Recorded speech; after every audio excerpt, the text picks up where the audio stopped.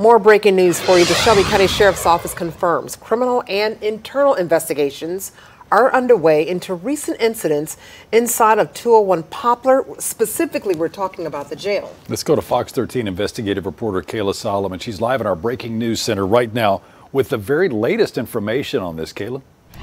Yeah, Daryl, we know one of those incidents under investigation is the death of Ramon McGee, who was an inmate at 201 Poplar. Fox 13 first told you about this last month.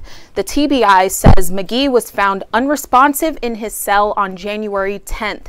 The 42-year-old died at the hospital 2 days later. McGee was in jail for a murder in Bartlett in November of 2022. His family has hired attorney Ben Crump. Crump says McGee was infested with insects and covered in bites when he arrived at the hospital. His cause of death remains under investigation.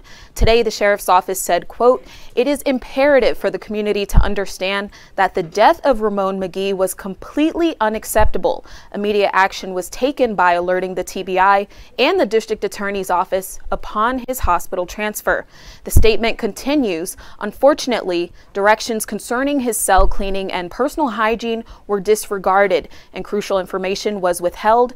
Those within the sheriff's office who neglected their responsibilities regarding this tragic incident are not reflective of our values." Now, the sheriff's office says they have recently had some staff changes within the jail, and we just moments ago learned that attorney Ben Crump will be in town with the family of Ramon McGee in a press conference tomorrow afternoon to talk about the latest in his death investigation.